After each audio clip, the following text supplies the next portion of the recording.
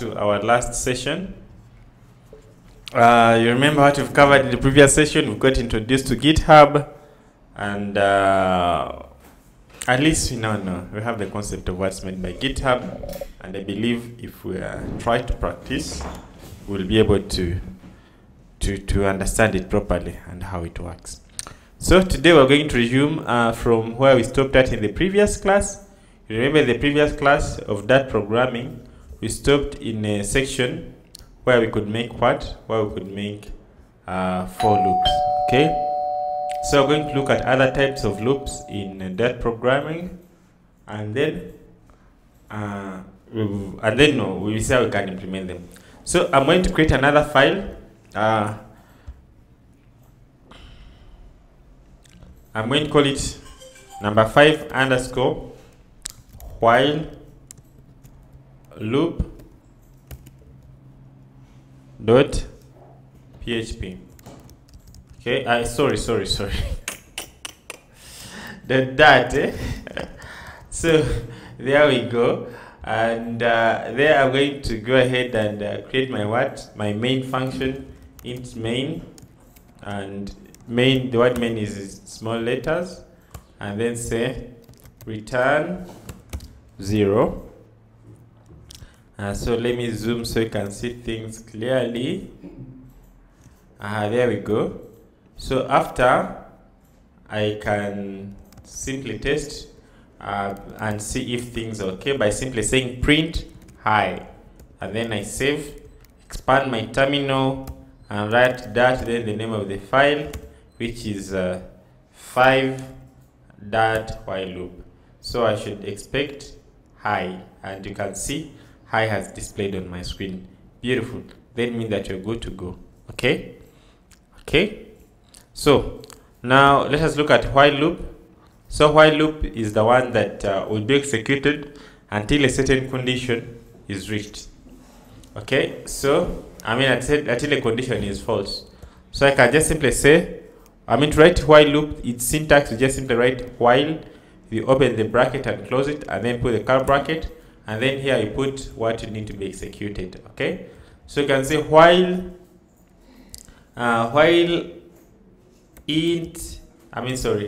let us first initialize I here. You say int I equals to 0.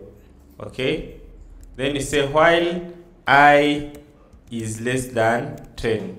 So what does it mean? As long as I is less than 10, this piece of code that is in between here will keep on executing. So if I come and simply say print, and then I say I, okay, print I, okay. So if I save, it means that it's going to begin and say, okay, I equals to 0. Is 0 less than 10? Yes. So if I don't increase this I, what does it mean? It is going to loop forever. Why? Because I will not change, it will remain to 0, and of course 0 will always be less than 10, and this loop will never end until the day of judgment. So I have to increase it by saying I plus plus, so that every time it executes, it increases itself by 1, so it will become 2. It will become 1. So is 1 less than 10? Yes. Then it will again execute, and then it becomes 2. Is 2 less than 10? Again it execute. So it is 10. Is 10 less than 10? No. It will stop. So it will probably display from 0 up to 9. So that's what is all meant by while loop. So if I save and then I run this piece of program, okay, you can see we have executed 0 up to number 9. So that is how we implement the while loop. So you can also do the other way around. For example, you can begin from 10 and then you want to come back up to 0. So what does it mean? You have to change this and make it 0. So what does it mean? It means that while I is greater than 0, it should keep on printing. So it means that if we do such a thing, it means that this I will have to reduce it. Otherwise, if we don't reduce it, the I will go in the opposite side and the condition will be checking at the opposite side, and hence you may end up having an endless loop. So you have to change this into minus minus. So it will begin from 10, it will be reduced to 9, 9 is still greater than 0, and then 8 and up to 2, 1 is still greater than 0, and until it is 0. So when 0 is 0 greater than 0, of course no, and then it will stop.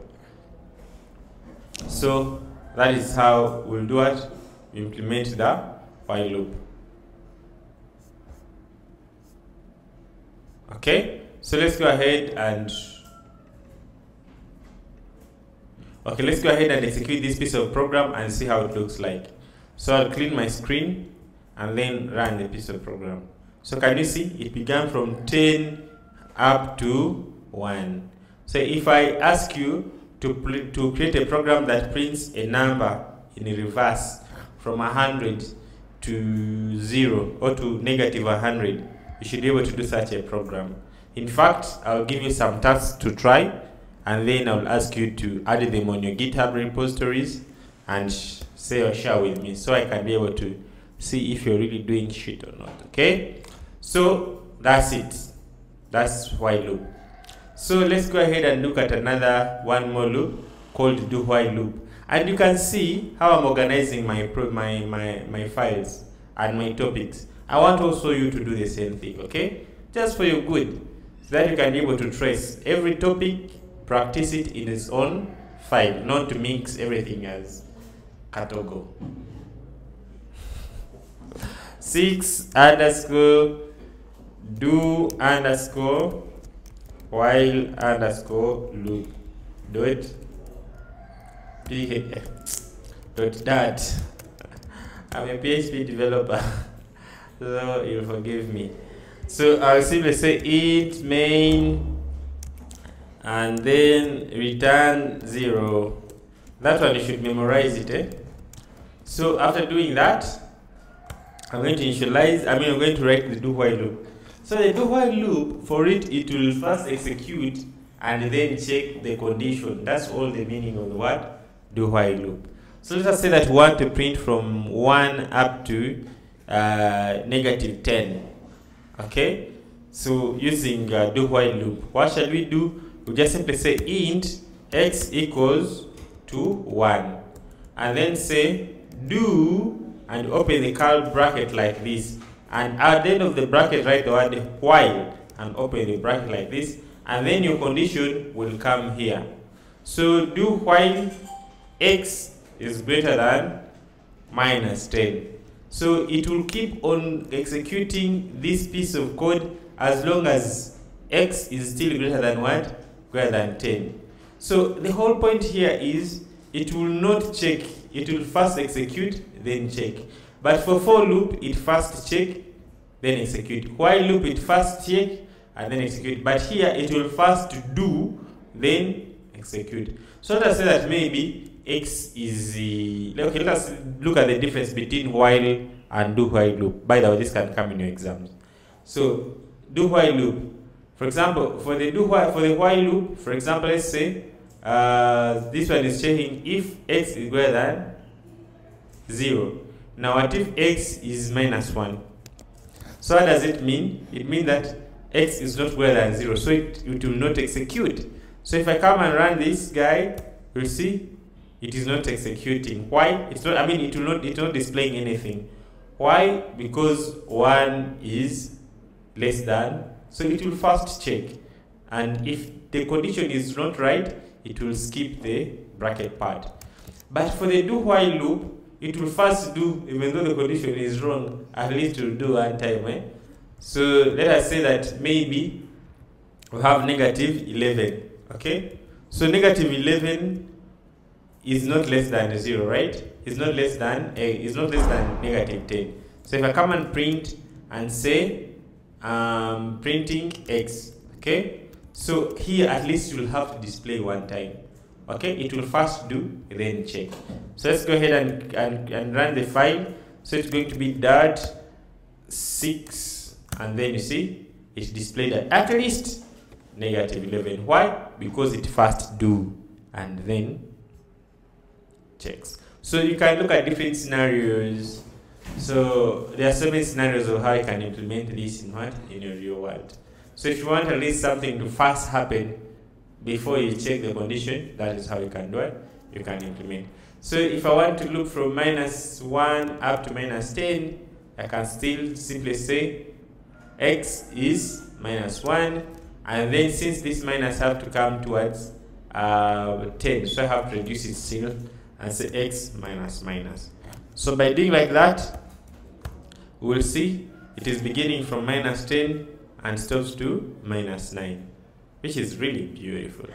Okay, so go ahead and practice these things in your free time. Practice until you get them, until you understand them. Okay, though they may be boring at beginning, but that is the best foundation you can ever give to yourself if you want to be a developer. So practice them, make sure that you understand them properly.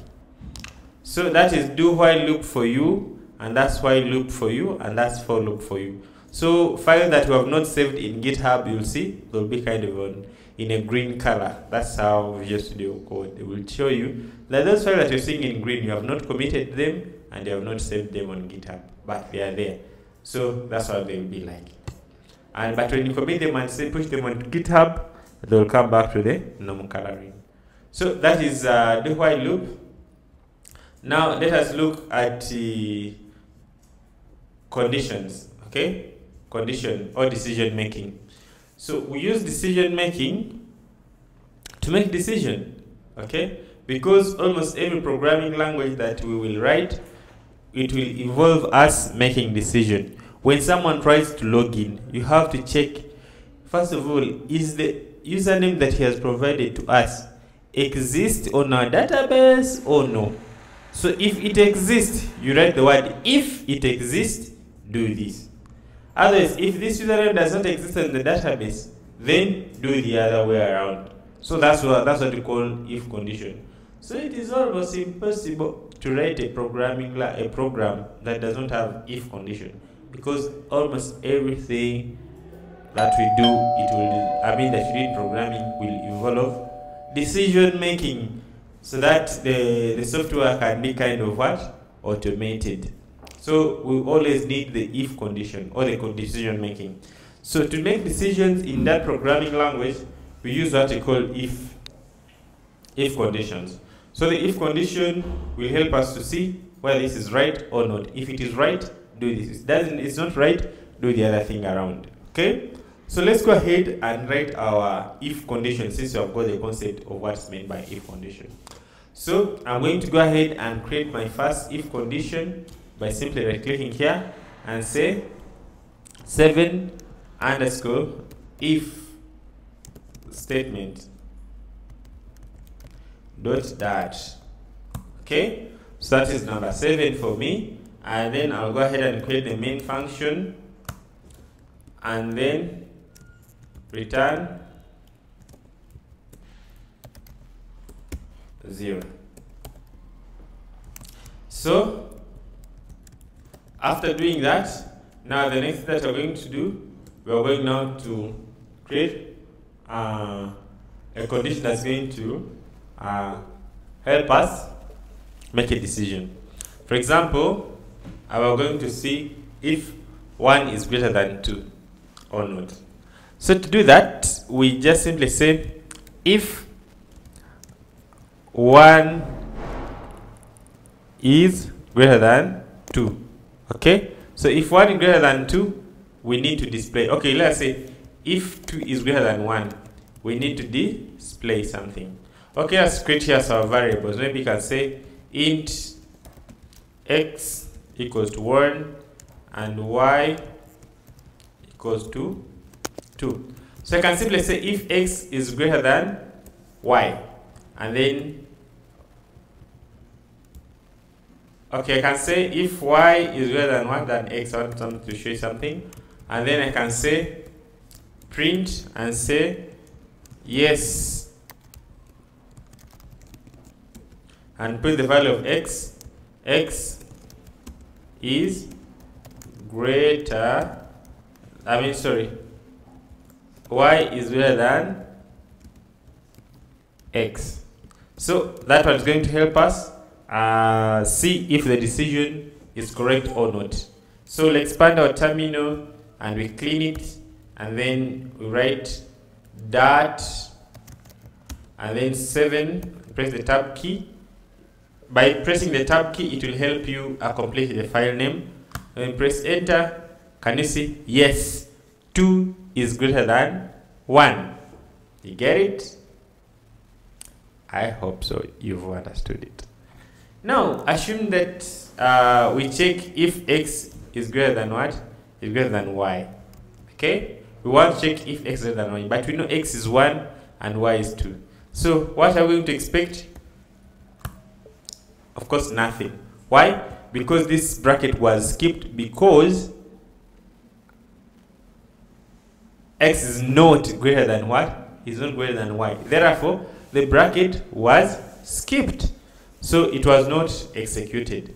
So that is how we check, okay, the values, if they are greater than or not. So that's one way. So the other way is, now what if you want to display, okay, if x is not greater than 1, then you should tell them that it is not greater than 1.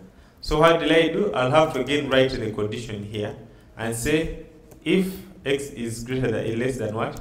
Is less than y, and then I'll say y is not greater than x. So if I go ahead and do like this, you'll be able to see 2 is not greater than 1. I mean, sorry, so I can put here x and y because what you're comparing. So you can see 1 is not greater than 2. So there, that's how we check the conditions. We can check if something is equal to or not. But the main point here, we are able to make decisions and tell whether a number is greater than the other or not. Now, you can see here there is a kind of what? Of code redundancy. For example, we have written 2 separate if conditions, and that is not a good practice. So in case you need such kind of decision that are attached to the other, there's another better alternative that you should use so that your software should be your program should be as perfect as possible. So that one is what we call the else. Okay, so the else will be in case the first condition was not true, the else should be executed. So let me go ahead and create another file of else. Okay, else underscore if underscore statement dot. Okay, so I'm just simply going to copy this and paste it here. Okay, so I'm going to come here and say, so you can just simply say if x is greater than y, we will just simply say yes, x is greater than y. So if it is not, you'll have to attach what you call the else part. Okay, so the else part will be the alternative to that. So in case it is not, you should just simply print the else and say it is not. Okay, so I can say no, x is not greater than y. So here you can see we have managed to attach almost 2 different conditions in the same one, in the same instance. So if I go ahead and run it,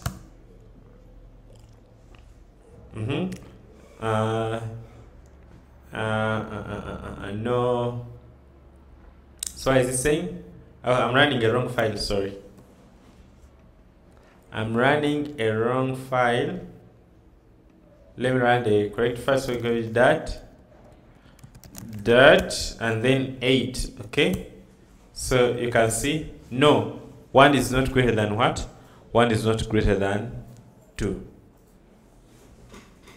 And we have used that by the power of what? By the power of the else. So if it's not true, it will execute the else part. So sometimes we may need to add more conditions that are attached together. So that is when we need to use else if. For example, assume that we want to grade students according to their marks. So if you have a certain total mark, we should get a certain comment. And if you have another mark, we should get a different comment. So how shall we do that? We can use that by the power of else if. Okay? So we can effectively do that. So I'll just simply create another file. I'm going to call it 9 underscore else if underscore that else if statement that. Okay, so this is the else if part. So it will check the else part. So I'm going to duplicate it here, the main, and then we are going to maybe grade a certain mark. So we can say mark equals to maybe 30. Let's say maybe 2. Maybe we are grading up to 10, okay? So you can see someone who is less than 5, you should, someone who is between 3 and 1, it should be poor. Someone between 5 and 2, it should be fair. Someone between 7 and, so if you want to break them into that, but someone will end of the day get a certain comment. That's when you need the else if condition part of that programming.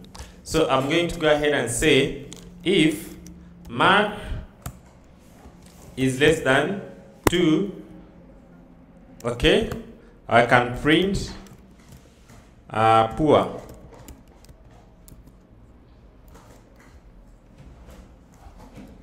Can print poor. Okay, so I want to attach another else. So to attach another else if, we just say else if. So only one of these will be executed if it is correct, and then to skip the remaining one. So else if mark is less than what? Is less than 5. Let's say fair. Okay, so I'll do the same thing here. And let's say if is less than 7, I can say good. And then lastly, if is less than 10 or 10, yes, I can say very good. Okay, so by doing like that, it's going to help us grade according to these marks that someone will have scored here. So I'll go ahead and clean the screen and then run the program by simply saying that and say 9 underscore. So you can see we have fair. Why? Because we scored 2, and 2 is less than 2 is less than 2. Is less than 5. So 2 is not less than 2. So this was skipped, but came to 5 because 2 is less than what? Is greater than 2, or it is equal to 2. So this was not executed. So if you want to include the 2, of course you have to attach there an equal sign, so it can also be included. So if I run this one now, it should show poor. Why? Because 2 has just been included. Now let's go ahead and do what? And change this one maybe to 6 or 7, clean, and then run it. You can see we have very good. Why? Because 7 is beyond 7 and it is inside this section. So that is how we do what? That is how we validate. That's how we make condition is what? In that programming language. So another way, that is else if. And I hope you guys have understood. We have looked at if, we have looked at else if, and I look at the else statement. So if there's any question, someone can ask right now. But as you prepare your question, I can proceed. So let me go ahead and create now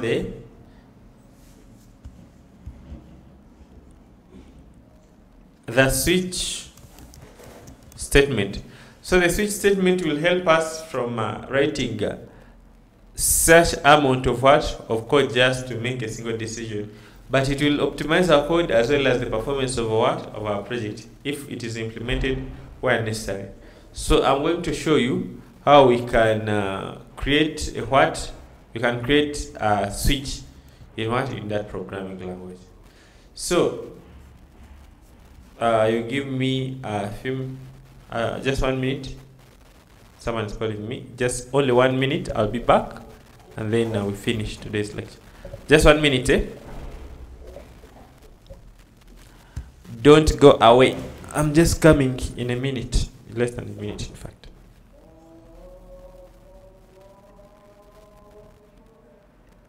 Number 10. All right. Switch.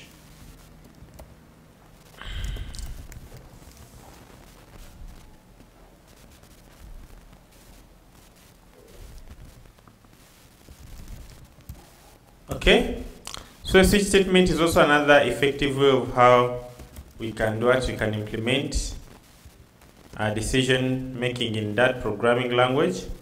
So I'll just simply create here my main function. Okay, and then I'm going to make a switch.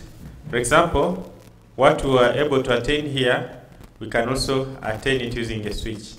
Okay, so I can just simply say my mark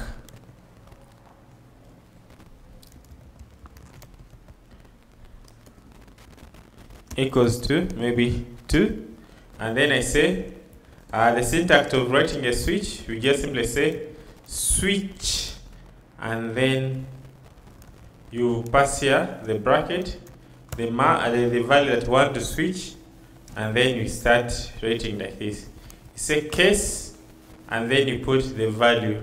So in case it is less than 10, and then you put, sorry, in case it's 10, this one is help us to do specific decisions. So in case it's 1, so you can go ahead and do what you want. Okay, so for example, you can say break, maybe say 1, maybe you can say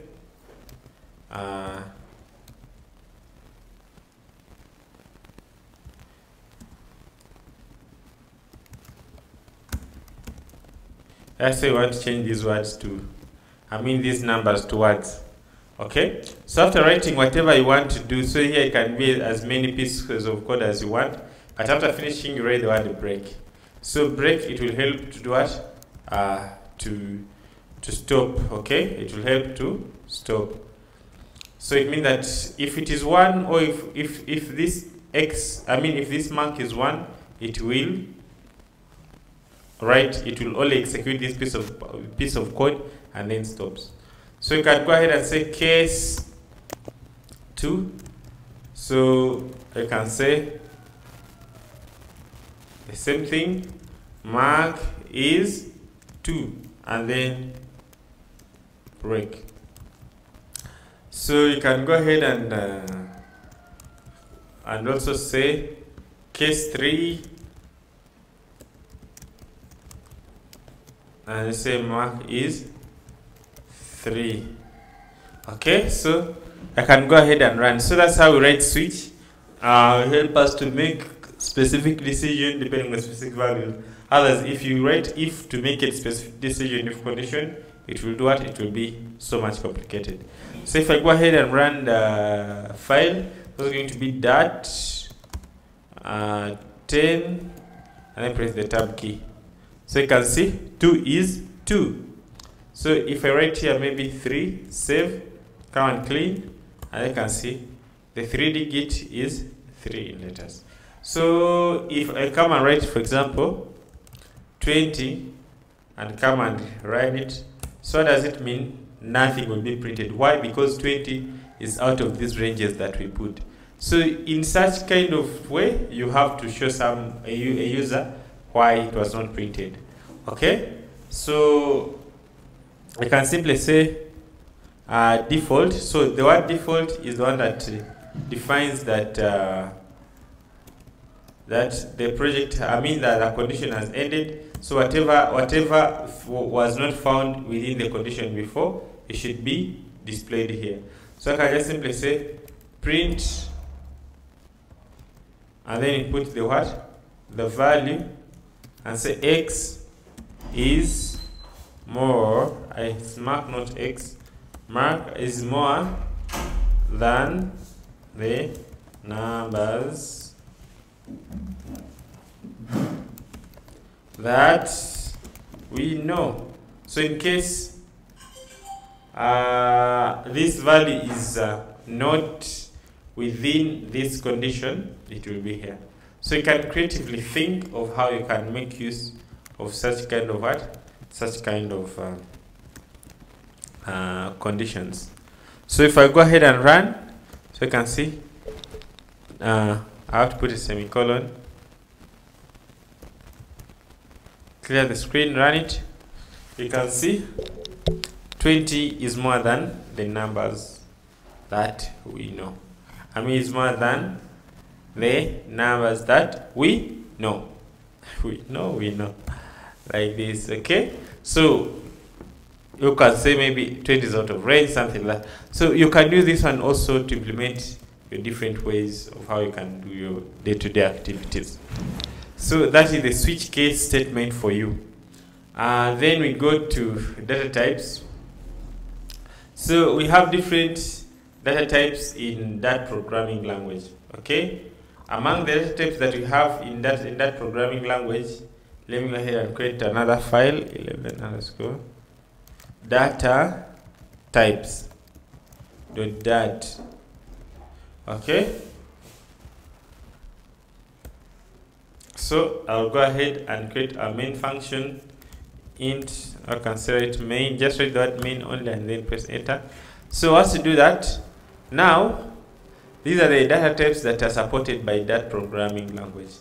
The first one is int. Int is the one for integers, managing numbers that don't have decimal values, okay, or decimal points. So string is the one that will help us to manage the characters, such as names, words, etc. Then we have double. Double will help us to manage numbers with decimal points, and then they will help us to manage numbers with decimal point. They will help us to manage very huge numbers. Then float, it helps us to manage numbers with what? With decimal point. Then boolean is another type that will help us to tell whether a thing is true or false.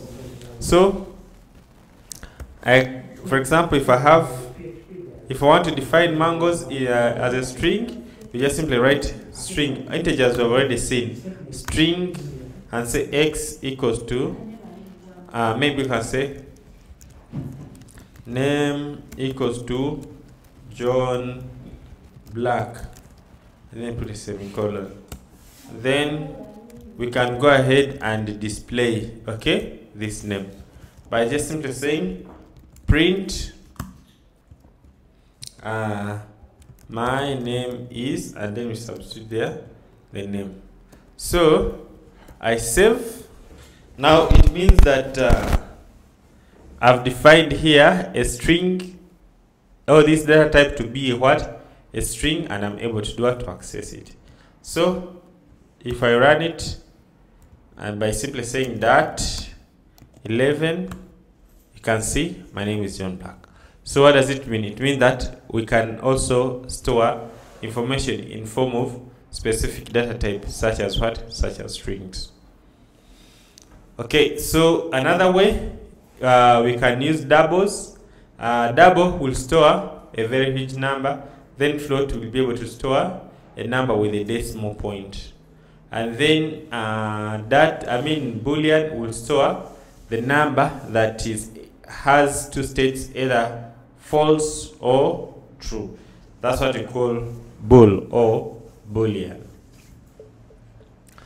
Now we can proceed to lists.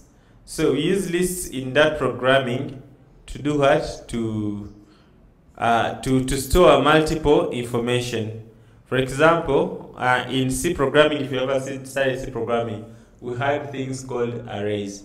By the way, before I proceed here, these strings has got a lot of what? A lot of functions that comes where they are already pre-built in that programming language.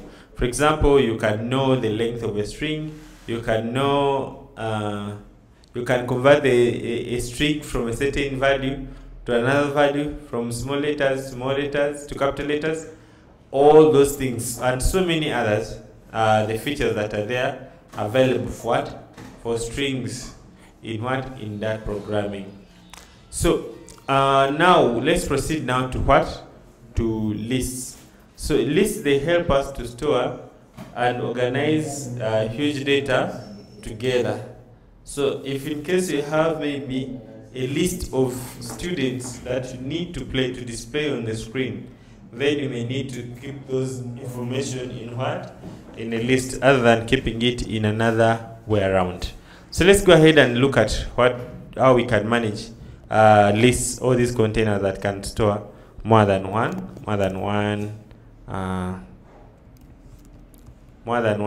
variables. So I'll just simply say lists.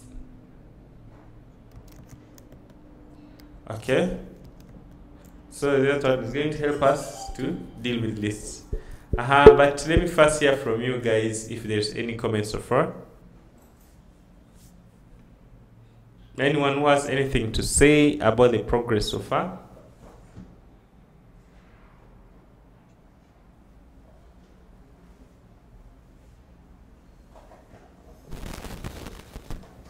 I want to hear from you guys. I'm not teaching myself. Masuba? Masuba, you have something to say? Can't hear you. Oh, it's my earphones. Maybe you guys have been speaking and couldn't hear you. Wait a minute.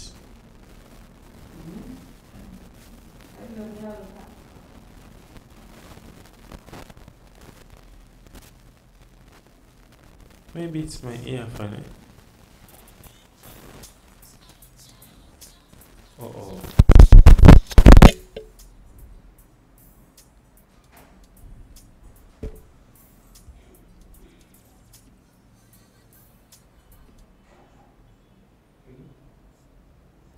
I think my earphones have issues. Let me make Zoom to get here. This external speaker. I can't hear anything.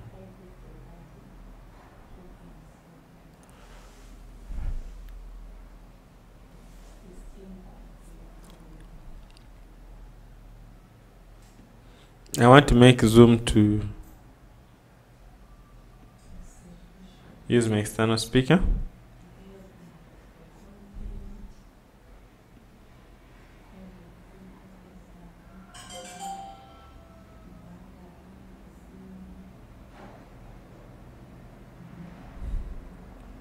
So can someone say something?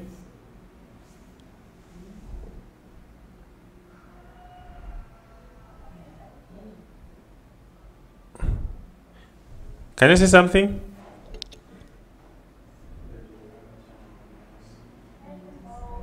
Yes, hello. Okay, I can now hear. So is there anyone with a question so far? Oh, anyone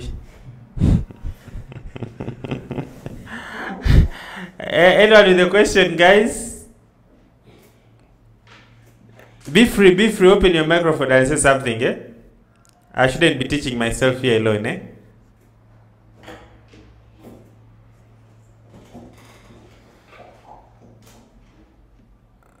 Anyone with a question?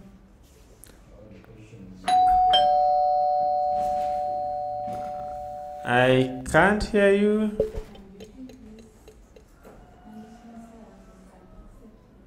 Susan? Do you have a question? Not yet. Okay. Kato Stephen. Yes. Yeah, you're very loud and clear. Do you have a query so far? No, I have no query. But are we together? Very much. That is beautiful, sir. Okay, let us conclude our last 3 minutes, so we can go and do some other things.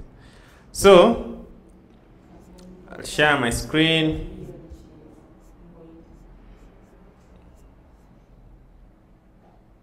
Okay, so they shared. Okay, we are on lists. So, we see that we can use lists to do what? To perform different operation in that programming language.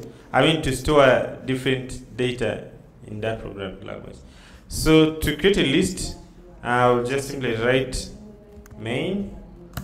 And then, to create a list, you just simply do like this. You say list, and then you open these square brackets like this. And then you write the data type that you're going to store in that particular list. So I can say this list I'm going to store strings. You already know what's meant by data types. So, and I can call this one names. So inside this string I can add there some names. Okay? So I can add there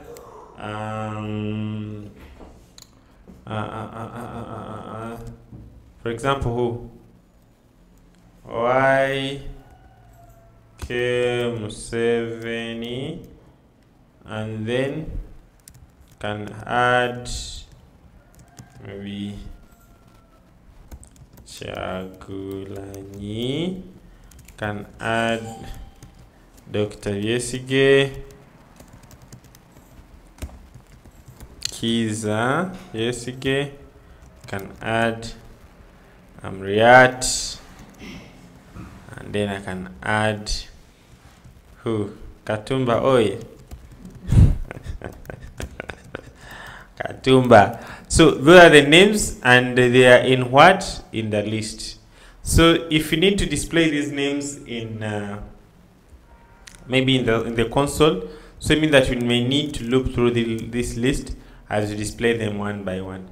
So this list comes with its own kind of loop that you can use, which you call for each. So if you want to loop through these names, you can just simply say names dot for each. Okay, so this dot for each will help you to loop through these names, and so each name that will be looping, it will be stored here. Okay, I can call it maybe a name. It will be stored here as a name. Okay, so I can go ahead and print and say name. So by doing like this, I can be able to have a list of all these printed in this way. Okay, so if I go ahead and run and say dirt and then say 12 and run, you see all the names have been added, have been displayed. So this list comes with a lot of handy functions that can help you deal with it.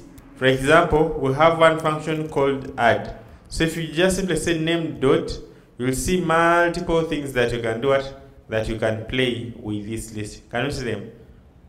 So in your free time, you can come and play with this one. Shuffle, remove, to list, to string, where, remove at, length, reverse, all of them. You can come and do it and play with these ones, clear and the rest. But for me, I can use, for example, dot add. So you can guess what is meant by dot add. Dot add, of course, it will allow us to add there something in what?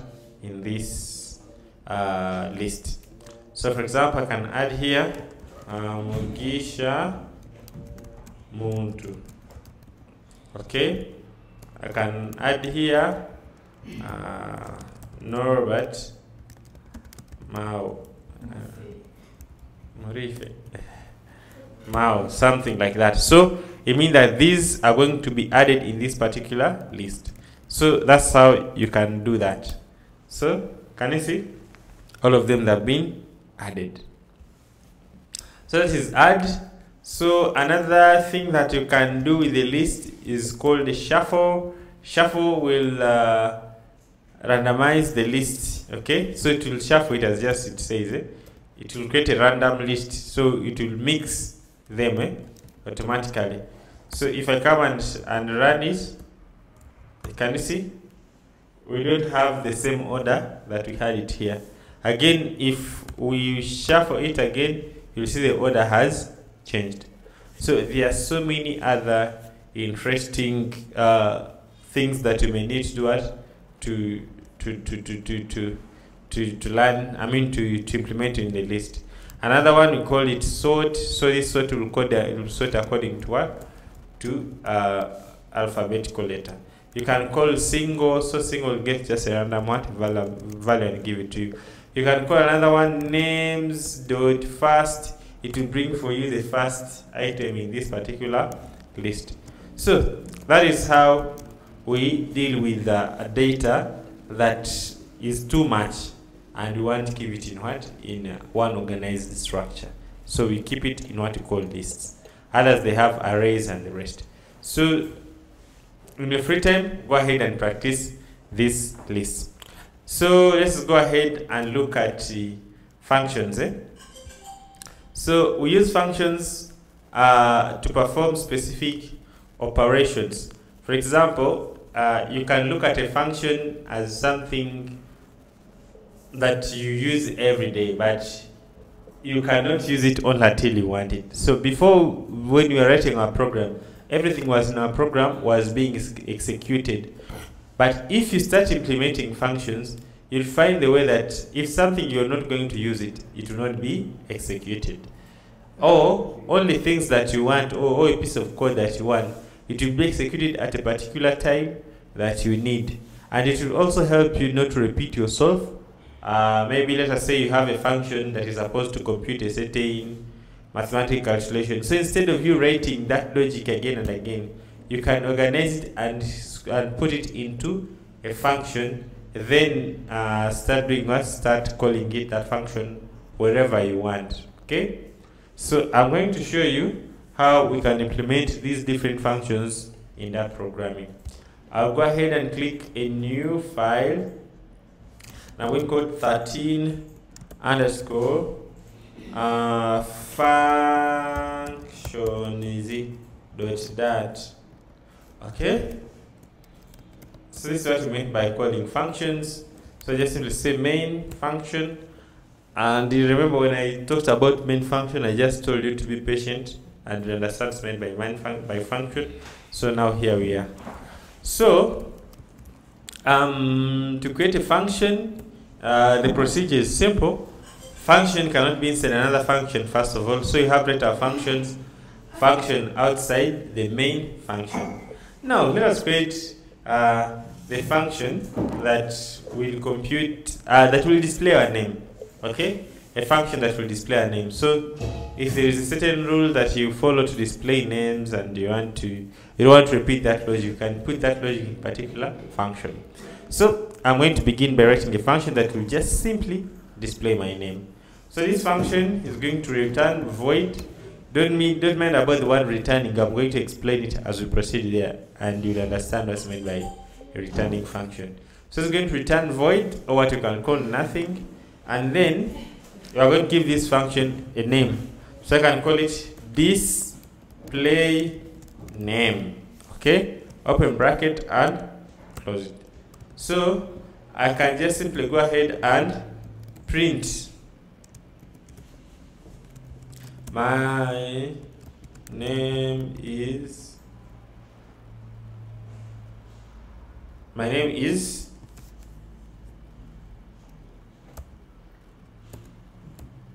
Jendo. So now if I run this program is not going to display anything. Why? Because inside the main function there is nothing, even though we are saying my name is Jendo, but will not be displayed. Okay, so if I go ahead and run that 13, you can see main function is empty.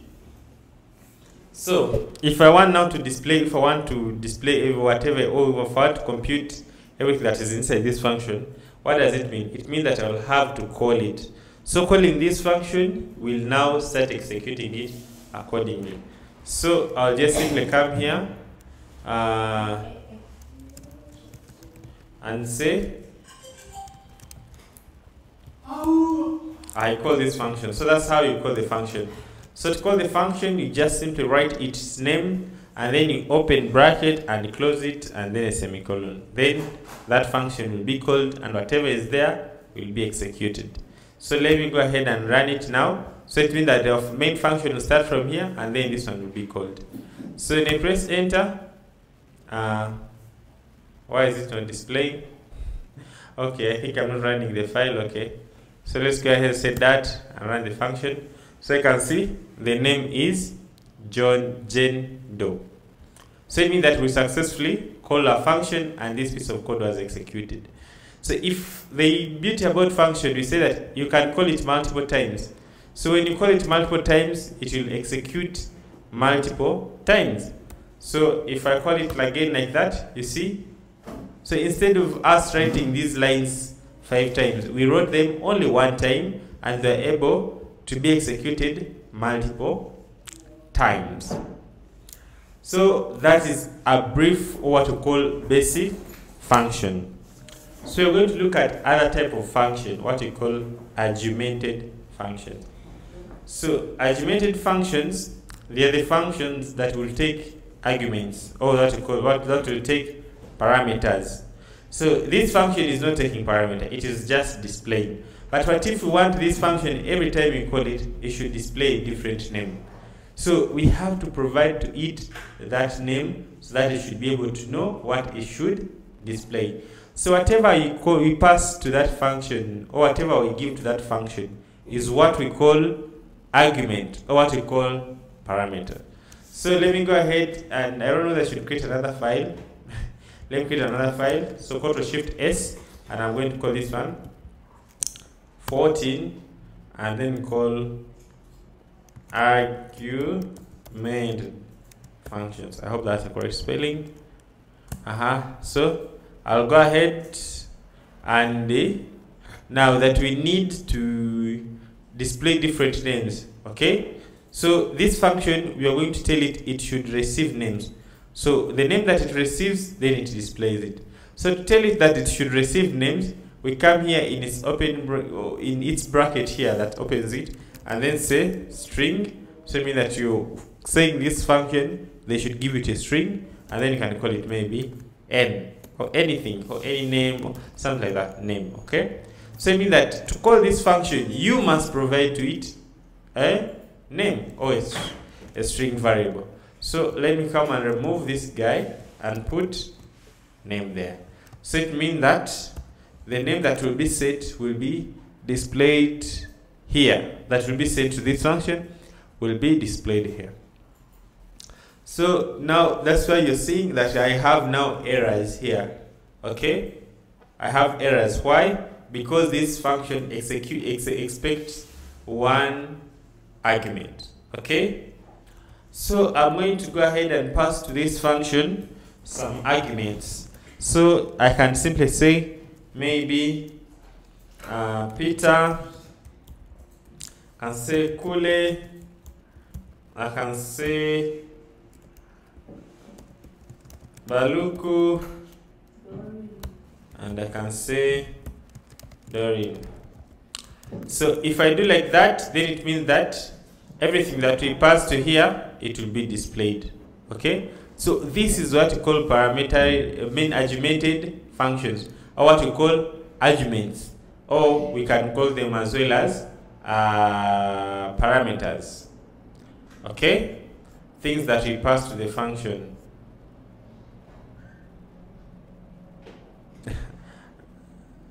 You didn't put your timer. The timer is counting, sir. Hey, guys, the way you hate studying. The timer is counting, you can see. So let's go ahead and run it.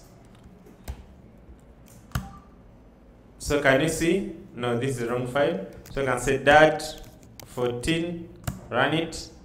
You can see we have different names now. Different names displaying. Can you see? So that is how we pass arguments to function.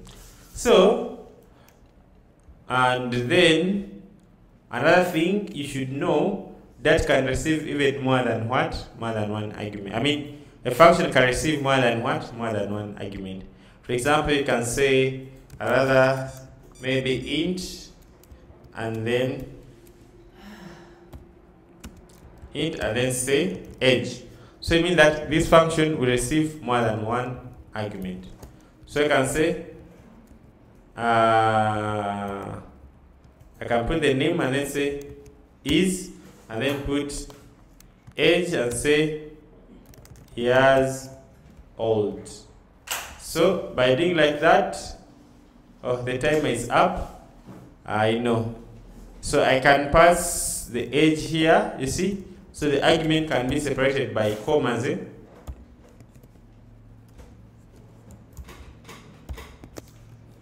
So when I run it, so the ages and what will be displayed here. So if I run it, you can see the name and the age, the name and the age, the name and the age. So that's it for today. So before you guys go, now let me show you one thing. So I've finished working. Now I have to make sure I don't forget to commit my changes and I push them to GitHub. Because if I don't do that, what if they steal my computer so I cannot access the code? What if my team won't look at my code so they cannot get it? Even you're going to maybe start following this code. Maybe you want to look at how I did things. Just simply come to my GitHub and go to this repository of learn.programming. You'll be able to see everything. Now, but you see, I last pushed when it was 4. So I'm going to commit and push right now so that I should have all the codes updated in the next class, or even you on that side, if you want to see anything from my code, you should be able to do that to see it. So let me do it from command line this time. So I can simply come to my terminal. I make sure I'm in the folder where the project is. So the first thing is to commit, okay? So I just write git and then say commit and then put a dash and put M, then that's been the message, then you put here, open double quotes and write the comment, okay? Maybe okay, say end of lecture 2, okay? And then I put the double quotes. So it means that this is going to be a commit. Git commit. So you can do the same from the interface or you can do it from the command terminal. When I press enter, you see these files are not added, so I have to add them. So to add them, you just say git add, and then if you want to add all, just put a full stop like this. So all the files will be added, you see, and then I'll commit, okay, end of lecture 2. So you can see the files that we are green, they are no longer green. But still, I've just committed, but I have not sent these changes to my version that is online. So to send the changes, I'll just simply say git push. Okay? So git push will push the changes to the online version.